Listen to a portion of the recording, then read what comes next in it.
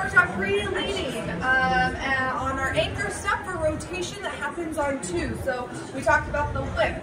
When you are asking your followers to rotate on 1, rotate 2 of a whip, or when you're asking your follow to rotate on an outside turn, 1, 2.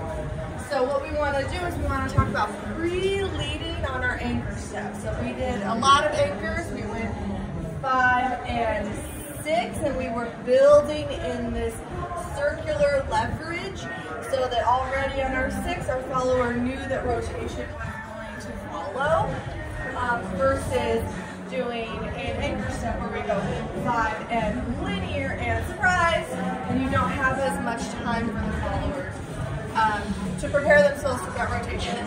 So if we're doing linear leads like a right side pass, it would be 5 and 6 by some linear.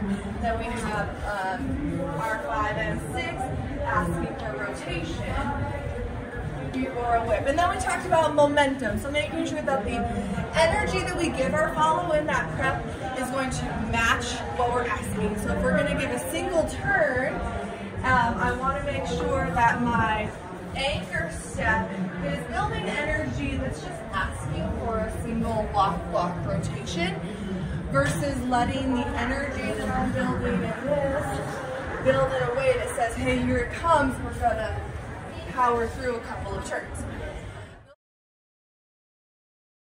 The last thing we talked about a lot was for the leaders and pulsing at that 45.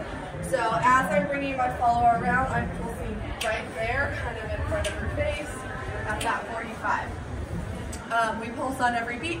1, 2, 3, 4.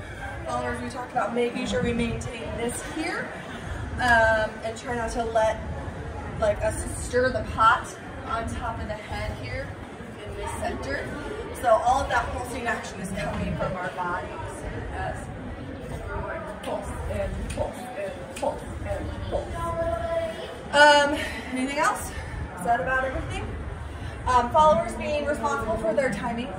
Yeah, so a lot of us were going too quick into that walk.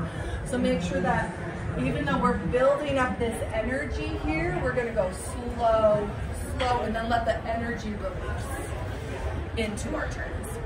Cool? Yeah. Nice work, everybody. Thank you.